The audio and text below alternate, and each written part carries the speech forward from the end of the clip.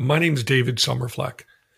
For over 20 years, I worked as a digital marketing agency project manager and consultant, where I helped business owners go from failure and ruin to reinvesting profits.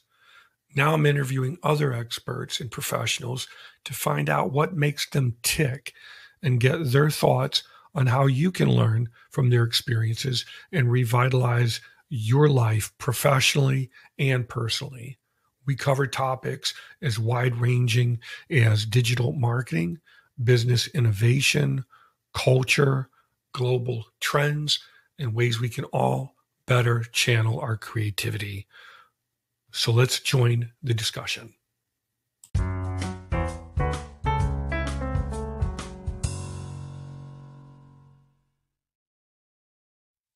Hi, thank you for tuning in to the podcast today. My name is David Summerfleck. I'm your host. My guest today is Mickie Kennedy. Hi, Mickie. How are you doing? Good. Glad to be here. Thank you. I appreciate you taking some time to talk with us today. Mickie created e-releases about 22 years ago to give small businesses access to the media and to a national newswire, all with a personal touch. E-releases help small businesses, startups, authors, and I'm sure NPOs as well, get website traffic and better quality customers through coverage in the media. E-releases writes and distributes press releases to journalists, trade publications, and key industry influencers, increasing visibility and credibility while bringing you more revenue for your dream ideal clients. Mickie lives in Baltimore with his family and 2 cats. Mickie enjoys British science fiction and acknowledges an unhealthy addiction to diet soda. Mickie holds an MFA in creative writing, with an emphasis in poetry from George Mason University. Mickie, is that all correct? And Yep. How are we doing so far today? Doing good. Great. Let's start with introductions if I can. I know you started the company 22 years ago, as we said, and you have an MFA in English. What was it like 22 years ago when you started e-releases? Was it the same company? Did you start as a solopreneur, or did you have a skeleton staff and a handful of contracts? How did that start? It started, I was working for a telecom startup, and I was wearing a lot of hats, and one of them was sending out the press release, and we were doing it through broadcast faxing in-house. So I was having to program the machine. I think it held 100 numbers, and then we'd hit send. It would take all day to send. The next day I would delete those numbers and put another 80 or 90 in, because we needed to reach 190 people. It was just, I lost 2 days whenever I did that. And we started to get a lot of journalists calling us and saying, hey, could you just email that to us? There's a lot of numbers and statistics. We'd rather just copy and paste it. And that's when the light bulb went off and said, emailing press releases is so much more efficient. And I wonder if I could start a business around that. So I talked to my boss, and he thought it was a good idea. And in the evenings and spare time, I would just reach out to journalists and ask if I could put them in my database and send them relevant press releases. It took about a year to do that. And when I launched, I had about 10,000 journalists in my database, and just would send an email press release to these journalists. And that's what I did. Over time, PR Newswire reached out to us and said, hey, you should also include our Newswire distribution to your customers. And I said, there's no way my customers can afford that. It starts at $1,000 for a national press release. And so we went back and forth. They looked at my customers. They're not people their salespeople are ever going to reach out to, because they're doing 2 to 4 releases max a year, and they're just not going to invest the resources to try and reach the small business owners and other people that just, make up my customer base. And we saw that they had an overnight staff, so they could work on our press releases overnight, no additional labor charges for them. And so we created a solution that worked, was a win-win for both of us. And so every release that we send out at e-releases is a custom national distribution over PR Newswire, and you get 99% of what you get when you send the release nationally through them at a much higher price point. Now, let me ask you, do you coordinate with other similar types of associations or organizations, such as the Society for Professional Journalists? I used to be a member of them, SPJ. There's another one I think called IRE.org, Investigative Reporters and Editors, I believe. And I know you're aware of Help a Reporter Out. Right. Do you coordinate with these organizations? I am a member of the National Society of Public Relations Professionals, NSPR. I forget the actual acronym, but I'm a member of that. I feel that where I get some overviews of what's happening in the industry, but I feel like it's very specific to mostly PR firms and things like that, which a lot of them aren't dealing with the type of customers I'm dealing with. So mine's a little more specialized in focus, but I do feel like it's useful. I see a lot of trends that have happened over the years, over the past 20 years.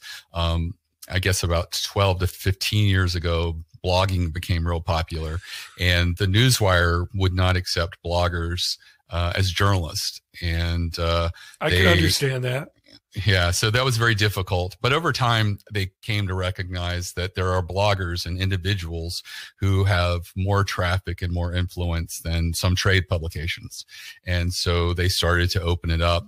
And they've almost done a 180 where now they're embracing all different types of influencers.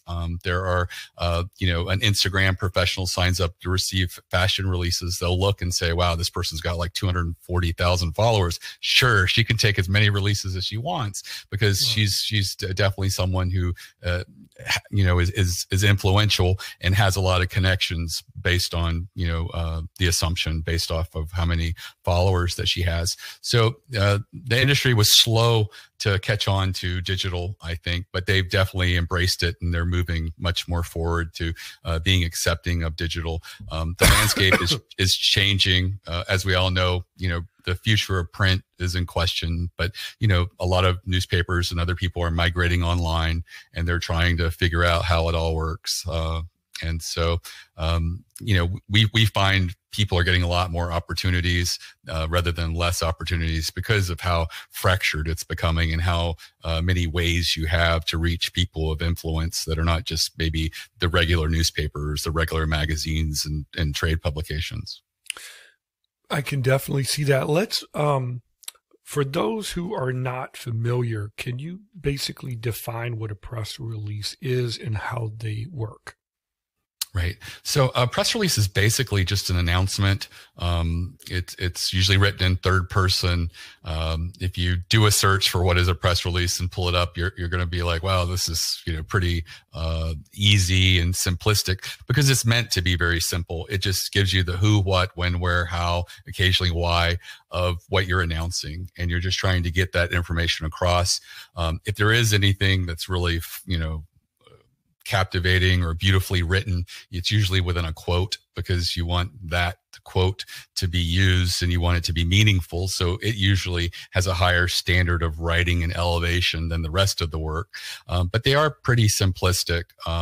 They, usually you'll see for immediate release on it. There's a date line with the city and state, and then the media contact with usually a person's name, email address, and phone number is always recommended. And I think the Newswire requires it because the last thing a journalist wants is they write an article, the managing editor reaches out to him 30 minutes before deadline and says, hey, I need a clarification of what this person meant here. And all of a sudden, they're sending you an email and you've left for the day. So having a phone number is really saves a lot of stories at the last minute because it is surprisingly, or not surprisingly perhaps, that so many things get picked up right close to deadline where they're just reviewing a second time and they're like, oh, this may not make a lot of sense. And maybe you need to get a clarification. I had that happen to me many times where I was the reporter in that situation. Let me ask you as an aside, I remember when I worked in a couple of newsrooms, the fax machine would be going basically 24/7.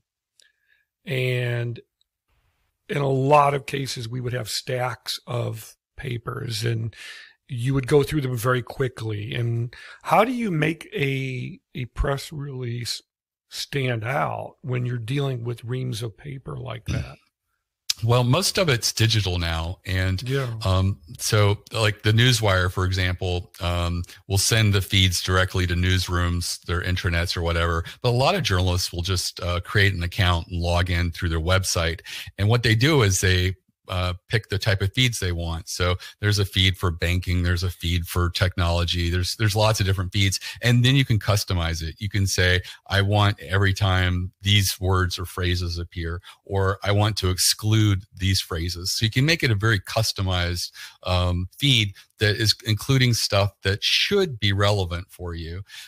That being said, you want the headline to be the most captivating that you can make it while also being factual. You don't want puns or to be playful. That's the stuff that journalists do for readers and actual consumers. But for them, they just want the facts and they want to know what the message is and what the announcement is. They're viewing these feeds by headlines. And then if they like a headline and they want to learn more, they click through and they'll see the rest of the release there. And so you really want to spend a lot of effort on the headline. And also for the same reason, the opening paragraph is extremely important. You want to really, anchor the release, what it's about, and, put your best foot forward. Help listeners and viewers, if you can, understand why press releases provide the biggest ROI, return on investment, of the majority of different types of marketing campaigns, if they do. And there's a part 2 to that. So if you want me to wait, I'll wait. Sure.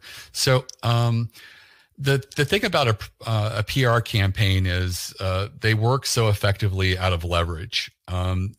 I always say if you're going to do a PR campaign, you want to do 6 to 9 releases is usually a PR campaign, and you want to try to fish with different bait. So you're trying different hooks and different angles and trying to figure out what works for your industry. There are some strategies that you can use and try to make it as strong as possible.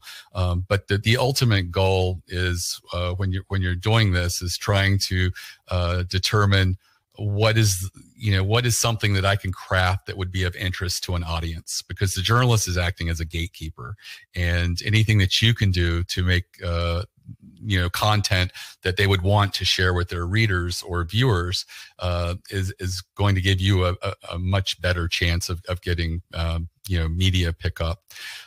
There is when you do a PR campaign, that leverage can happen. We did a release last year for a company during the pandemic. It was very positive press release. And at the time, there was a lot of negative news. So that helped it. They ended up getting over $10 million in revenue from it. It was a new initiative to help local restaurants, help your local restaurant nationwide. It got Wall Street Journal, Washington Post, all the major publications, and a lot of minor publications as well, including a lot of food trade publications and blogs.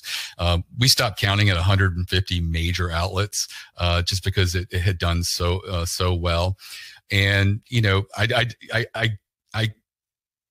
dare you to find a Google ad where you spent $400 and got $10 million as a return. It just doesn't happen. But with PR and press releases, sometimes that is possible. Now that is an outlier, but it's not unusual for people to spend, a few $1,000s on a PR campaign, like $2,500 for 4 to 6 releases, and end up getting, tens of thousands of dollars in revenue as a result of it. Plus, they now have links from several websites coming to their website, improving their SEO, and those customers are probably going to continue to come through searches. When people do searches and find an old article, as long as the article's still up, they're still going to click through to you. So it has a longevity that can be, much longer than just what a paid click would be.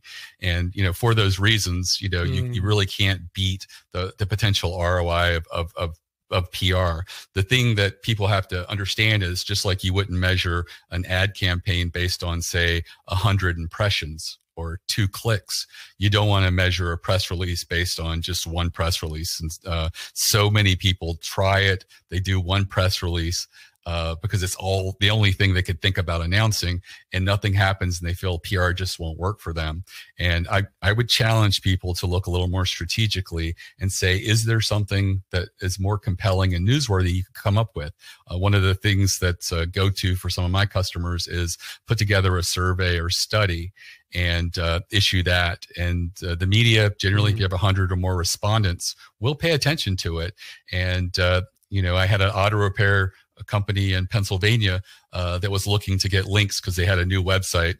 Long story short, but they had a brochure site that the Yellow Pages had put up for them, and that was their only website. And then when they went away, so did their website. So they had a new website, and they weren't coming up for rankings. And they said, a really smart SEO guy said, if you get auto trade publications linking to you, you can rank really quickly because it's really relevant and shows that what industry you're in. Absolutely. And so we did it. They didn't know who to send the survey to. I was like, other auto repair centers. They said, we don't know any. And I said, well, do you belong to a small trade association? And they said, we belong to a big one and a small one. I said, forget the big one. Go to the small one and ask if they'll share your survey with other auto repair centers. And they said, why not the big one? I said, the big ones are hard to work with. They don't really need the attention, but the small ones don't get a lot of love. So if you say, I would love to mention you in a survey and have it go to your members, and you would get billing, I would get billing, we'll send the release out. They love that. And so they got several hundred responses, and they ended up getting picked up in about 14 auto trade publications, really large ones. And so, all their problems went away. They started ranking. Everything worked out really well. They also ended up getting picked up in their local newspaper, which they hadn't really intended because they had a different goal. But, people started coming in and saying, hey, I saw this study that you did. In that study, I always recommend that you put a couple of weird questions in the study. Often, those are the ones that are clickbaity or people find most interesting. And the one that they included was an open field where it just said, what's the strangest thing anyone's ever left in a car being repaired? And it was just, people wrote in stuff, and we picked the top 50 strange things, but they were like a boa constrictor was left in the car, grandma in an urn. And they didn't know about it until someone called and said, we have to go in the car and get grandma out. And they're like, what? And then they see him bring an urn out. And so there was lots of little stories but that was the things that a lot of these places resonated with. And a lot of the stories were built on that. People would pick the, top 10, top 20. They would, share those. And that's what the local newspaper did as well. And it's an easy way where if you feel you're not very newsworthy, and this is just a small auto repair center in Pennsylvania, they're not the leaders in the auto industry by any means, but they were able to get in front of a study and by doing their own survey and make their own news. And that's something that anybody can do regardless of what industry you're in or anything. And so, the barrier for entry is really low. But when you put together a survey and you get some numbers, it's a really strong way to lead with data, which journalists seem to love. And, all you need is a SurveyMonkey account or even a free Google form account to be able to start collecting this stuff and just have a link that you share, whether it's with your own customers, your leads, or if you partner with a trade association. I think that's a great example of basically cross-pollinating your marketing approach, where you can integrate the digital with the more traditional types of marketing. When we talk about digital marketing and press releases and more traditional marketing, is there a sort of best approach that you recommend where you have the digital marketing, the PPC, the pay-per-click digital advertising, the press releases? Is there an approach that you recommend so that the business owners who are struggling can get the most ROI from their effort? In other words, should they have the website with the researched SEO first, or the branding, the website, the content, or does it matter? We work with people of all different types just because I don't like to turn away money. So we take people who are much better prepared than others. Some people that don't even have a website, but they're an author and they're on Amazon and stuff like that. And I always recommend that it really doesn't cost you anything to go quickly create a Facebook page and at least have a destination there that you can also send to people, but you would control it. You would be able to put the content on it and hopefully capture some people who like the page and stuff like that. And so I do push people to sort of stretch themselves a little bit, because at the end of the day, if you have a website, you can control what happens on that page. You can collect email addresses. You can, you have the cookies so that you can retarget them and things like that. But so many times, if you just send to a third-party website like Amazon or something like that, you really lose that ability to do that. Absolutely. And so I do encourage that. I also think that for metrics, I always try to figure out what someone's looking for. I always assume people are just looking for more customers. But in the case of the auto repair shop, once we started talking, we realized that they weren't really looking for their own customer base. They were just looking for auto industry trade publications, which have a high authority to link to them. And so, knowing that goal sort of allows you to adapt what the approach you want to have and what you want to announce. For a local company like the auto repair place, if they only wanted local coverage, you would have to try to, focus on something that's a little more targeted and specific, whether it's a fundraiser that you're working with the community, or maybe it's a local survey that you did with your community that community papers would want to share and get out and things like that. So it's all about having a conversation and figuring out what the goals are. If it is, just looking for more customers, I always say, try to measure it against what your existing revenue and clicks are. If you know that you get so much traffic in this particular month, I wouldn't go and start another paid ad campaign at the same time, because you want to be able to kind of measure and get a feel for, we saw a 15% bump over the last 90 days following that press release. Can we attribute it to that? Unfortunately, there's no like tracking link that you can include that's going to, say, oh yeah, that was definitely the press release or the articles that resulted from the press release that did that. So you really want to just sort of know your numbers so that if you do see a bump, you can potentially attribute it to that and get a feel for what happened. Other things that I always recommend is, when people order, how did you hear about us? And sometimes, even with a good clipping service, you'll find out that you got media coverage in places that you didn't even realize. We had someone who got picked up in years ago, the Parade supplement that comes with all the newspapers and stuff like that. And they didn't even know about it until people had just mentioned it in passing. And then they circled back to me, and we just thought it was really interesting. But they did see an uptick in traffic, and they just couldn't attribute it to it because it was a paper publication. So there's no link in your log showing the traffic coming from one particular site or a resource. Let me ask you about budgets, because that's always the situation for service providers, especially. It's always that case of the two gunslingers. One is, what's your budget? And the other one is saying, how much for your services? Is there a way for a business owner to budget in advance, or know what to expect, or estimate a range before engaging in a press release campaign, if that makes sense? Sure. So our pricing is on average $200 to $500 per press release. And there's some new customer specials that can get that a little bit cheaper. So if you're looking at, say, $400 a release, and you're writing it, let's say you're not, that'll make it like, say, $550, $600 a release. For about $2,400, you can do 4 releases. And so I always say, generally for about 3,000, you can do 5 or 6 releases is a good rule of thumb. And if you pay for the writing initially, most people quit paying for the writing because they realize this isn't, rocket science. It's very simplistically written. Maybe you feel comfortable having someone write the first release for you, but it's something that you should be able to do. I always say, can you allocate $300 a month over a year towards PR? If so, you should be able to do, 6 releases throughout the year. So every other month, just taking that into account. And you really want to do several releases and learn from each one. You want to see, did this move the needle? If not, then you try a different approach, a different strategy.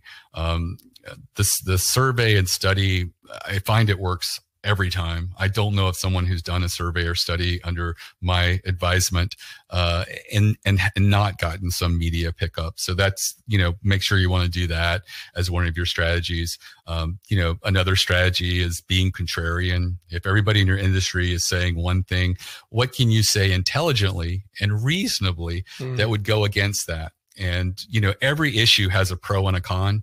Just list the cons and just internalize the cons on that argument and get out there and, express your opinion, have a couple of compelling quotes in a press release about it. What you'll find is when the industry is writing about a topic a lot, there's so many people that are just going with the grain that if you send out a release, you wouldn't get picked up. It's very unlikely that your quote will get picked up. But because journalists are supposedly objective, they want to cover both sides. If no one else is saying the opposite and you're the only person, every article is potentially a place where you could be there as the counter argument. And so you stand much more likely getting picked up when you are in the contrarian viewpoint. So that's an easy one to do. Just don't be stupid about it. I had a customer who said some outlandish stuff, and then he says, "Oh, I had to take the press release down because he said all his customers were complaining to him." And I said, you really have to be comfortable with what you're saying, and you don't want to be contrarian for the sake of being contrarian, and you don't want to say anything that's going to make your customers look at you as though you're strange or the weird uncle that no one wants to sit to at Thanksgiving or something like that. So, that's an approach. There's so many different ways to build a campaign. And if you try several of these angles and you've done 5 or 6 and you haven't learned anything through the process, then maybe PR and press releases just aren't going to work for you. That being said, I would say, hey, did you try the survey and study one? I haven't seen that fail yet. I've seen one that only got 2 media pickups, but it was a state newspaper and a trade publication, and the customer felt like it was a win. And that one, I felt like they didn't put their creative head on and have a couple of those oddball left field questions, because if you have those, I feel like it's a good arsenal to build a press release around. Everybody's going to be interested in the numbers and statistics that you have, but if you have a question that was a little out of left field, you stand a much higher chance of creating some clickbaity opportunities that the media just loves. And, I say clickbaity because, it is one of those things that drives clicks and people see it. You see these types of articles and stuff like that. I'm not saying that you're disingenuous, but you're focused on something that's more fun and entertainment rather than necessarily factual. In the case of the auto repair place, there wasn't a real survey of how many people left, boa constrictors in the car. It was one place that had one boa constrictor left in it, one grandma in an urn. So it's not really statistically relevant, but it was strange and unusual. And by collecting them in one place, it made for an interesting read, and people were excited to read about these strange things. Let me ask you about where branding and knowing your unique selling proposition or USP, where those intersect. How can knowing and refining these two, and to me, branding is a part of knowing your unique selling proposition. So how can knowing this and kind of refining it make a business owner or entrepreneur more attractive to the media? And I guess that goes to authenticity too. Right. So I always tell people, what is it that you do that's unique? What's your USP? And a lot of them are like, yeah, what are you talking about? And I'm like, your unique selling proposition. Everyone's doing something different. Why are you selling this product as opposed to someone else? And then some people will just say, well, I never thought of that. There's really nothing different from this product to several others that are out there. The only difference that I could then say is, well, your brand. Because your company is named X and that's you. But I would challenge you to go and try to find something that you want to own, whether it's getting this product out there the fastest, like really quick shipping, is it that you bundle it with something? Find something that makes you a little bit different than everybody else, because that's easy to market, because there's all kinds of segments of audience out there, and some are going to respond to an offer that's a little bit different than others. And if you're just selling a commodity, it's really difficult to market that and be successful doing that. Some people do in local markets where, it just works. If you're the only person producing corn or something in a field, and, you can only sell it to one local place without spending so much in transportation, you're limited. But Absolutely. For people that are online and selling products and services, you really have to have something that makes you a little bit different. And sometimes it's the culture. You can have a whimsical, fun culture, and you can make that come across as much as possible on the website, your 404, page not found, all these different opportunities to express your culture and stuff like that. And that can be, part of your brand, part of your unique selling proposition. If you have a USP, it potentially could be a newsworthy angle, because so many times what you're doing that's unique is something that could get through a gatekeeper, a journalist. Not always. The fact that you bundle your software with something else may not really move the needle very much. But if there is something that you're doing, if you're selling sandals, and for every pair that someone buys, there's a free one that goes to someone in a third world country, things like that, it rises to the top of potential newsworthiness.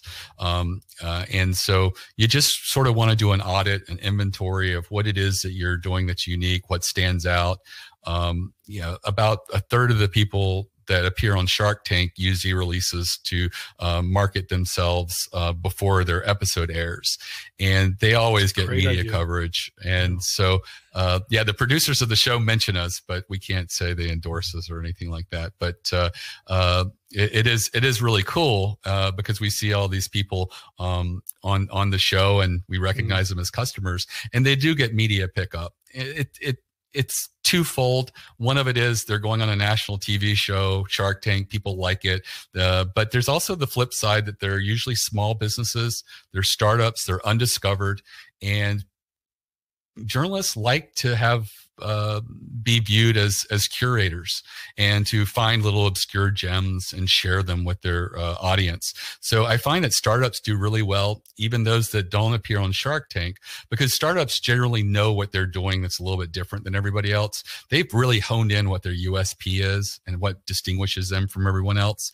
And because they're small, they're usually thinking more creatively and doing a lot of creative stuff that lends themselves to being discovered as a little gem that a journalist would want to share with their readers. The large companies, journalists don't want to give them free space. They want them to pay for ad space. So, they don't love writing about a new version of Microsoft Office or something like that.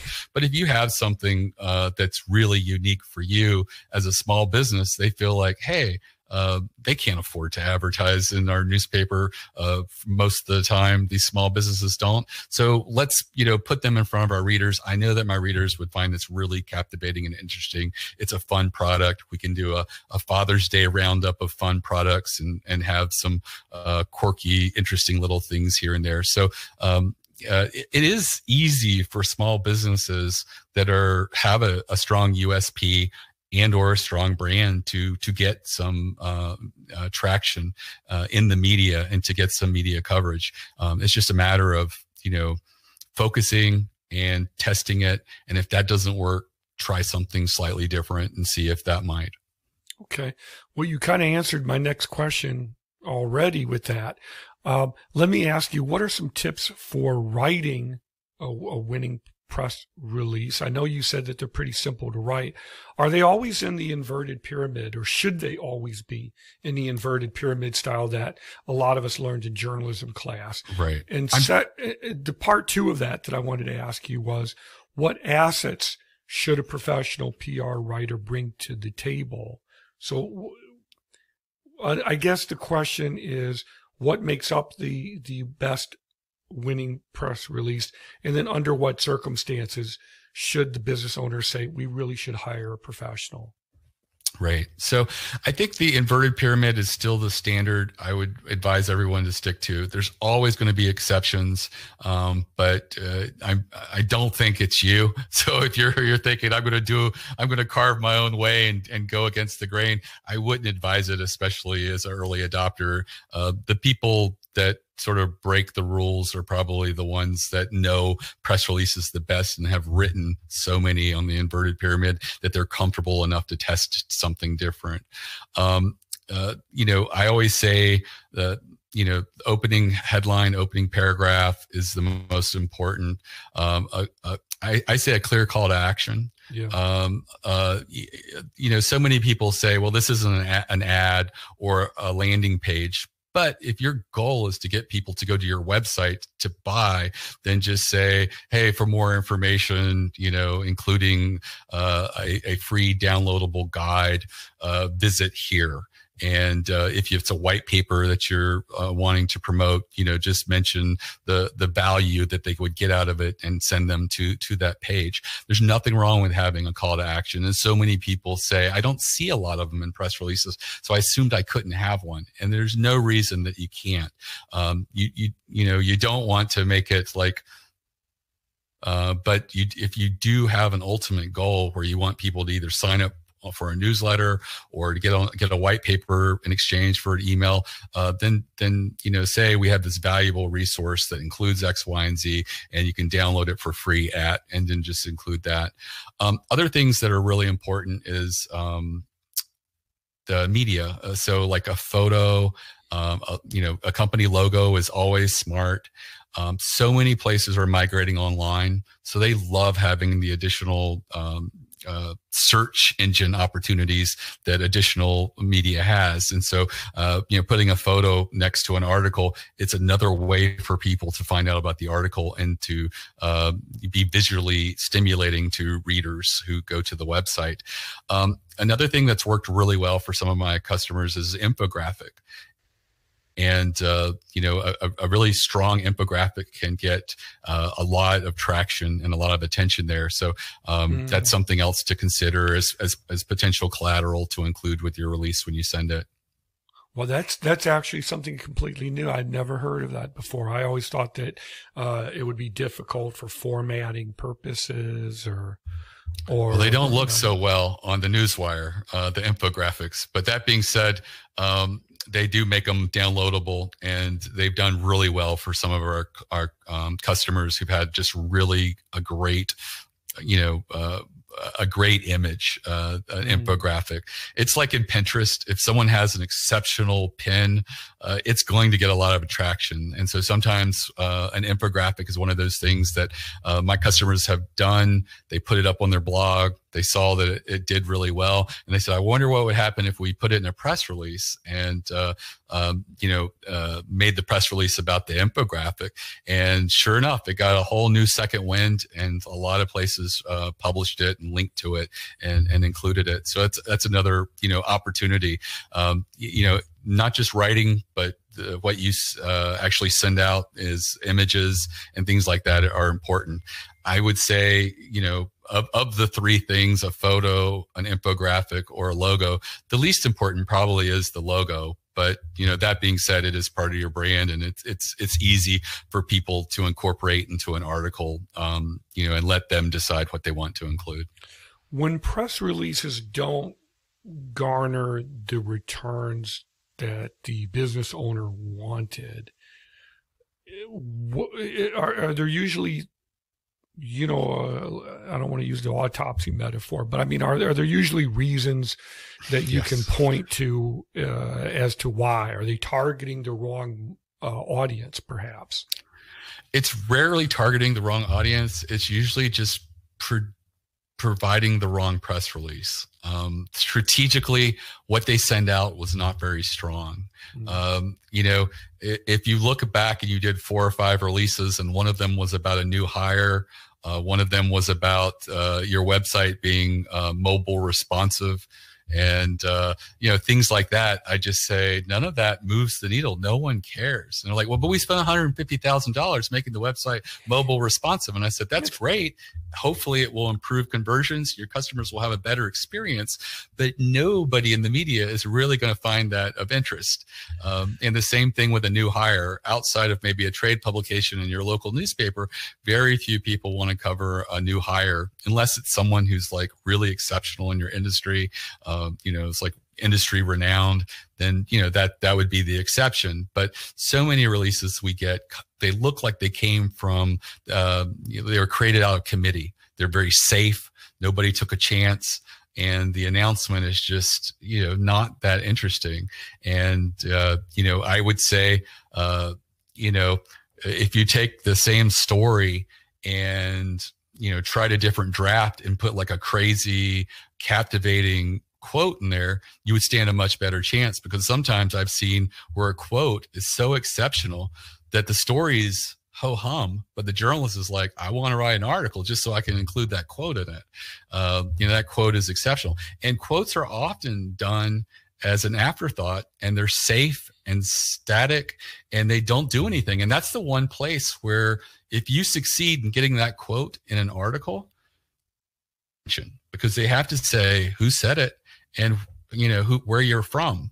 And so I've seen lots of people who probably wouldn't have survived being in an article because they're too small or unknown, but they got the pickup because they had an incredible quote. And I always say, when you build a quote, make it something that cannot be easily paraphrased. If they were to just paraphrase it, there would be a loss. And that's sometimes where you get to art and my creative writing background, where you really want something that's just beautifully said and succinctly said, and just really a powerful statement. And if you can incorporate that into a quote, you can take a mediocre press release and make it much more likely that it would get some traction. I only have about 1 or 2 more questions for you. I wanted to get your take on where do you see the future of press releases heading in the next 5 to 10 years? I just wanted to get your take on that. I think we're moving to video. And, I personally am not the biggest fan of video. I've only gotten more comfortable, being on camera in recent couple of years, but I do see that as a progression, because if you're wanting to make content consumable to your audience, if you look at the audiences, they're moving to video. A lot of news is moving to video segments. Facebook has said that within the next 2 to 3 years, they expect the news feeds to be 100% video. I can see that. Yeah. So I think that that's got to be a migration that we take into account. I don't know whether that changes the job of the press release. I mean, are you going to be writing a press release that then will be turned into a video, or will the writing of the release be a video source and use, sort of like, the footage and stuff like that? I don't know that yet. It could go in a lot of different directions, but I do think the progression is to video, and I think that it would be short-sighted to ignore that. I think that's probably where a lot of places are and people are going. Maybe it'll be similar to podcasting, where you have the audio podcast, but then we also have the video version. So if people just want to see what you look like, or, read your expressions or what have you, some people just consume media in different ways, but I'm with you. I'm wildly uncomfortable in front of video. I don't know. You just feel like, well, if I don't look like Brad Pitt, I really don't want to be on video. but you roll with it. But I could definitely see those changes coming. The only other question I have for you, Mickie, is basically how could people best get in touch to learn about press releases and e-releases? Because I think you've done a very good job of representing what services you provide in the company Veoh. Thank you. So the website is ereleases.com. I do have a free masterclass that I created for my customers to try and get them to do more strategic press releases. It's less than an hour long, and anybody that looks at that will immediately have 8 press releases that they could do for them and their company, or if they're an author or something like that, and they're strategic, so they're much more likely to succeed. And that's at ereleases.com/plan, PLAN. And I have my social media on the website. LinkedIn's a great way to reach me. I do occasionally check up and catch up on all my emails there. But we're on all the socials, and I welcome people to come to the website, start a chat with one of the editors, or give us a phone call. We have no salespeople. It's all editors at eReleases, and there's no commissions or quotas. So if they talk to you and don't feel you're a good fit, they're pretty blunt. They'll just tell you that. And there are some people for whom PR doesn't work because of limitations with the newswire, certain stuff with alternative medicine and health and things like that. So it's free to talk with us, and we can give you an assessment of what we think would be the best route to go forward with the PR campaign. Okay.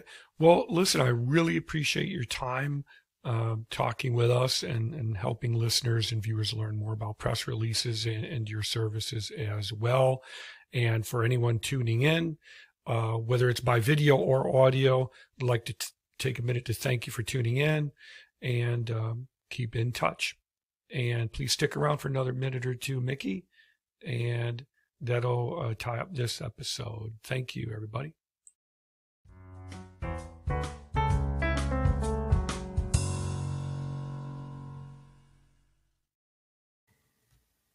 Thanks for tuning in to the David Sommerfleck podcast. If you would like to apply to be a guest on the podcast, or would like to ask a question we may use in a future episode, please go to www.dms.blue/podcast-guest. Thanks again for tuning in, and hope to meet you in the next episode.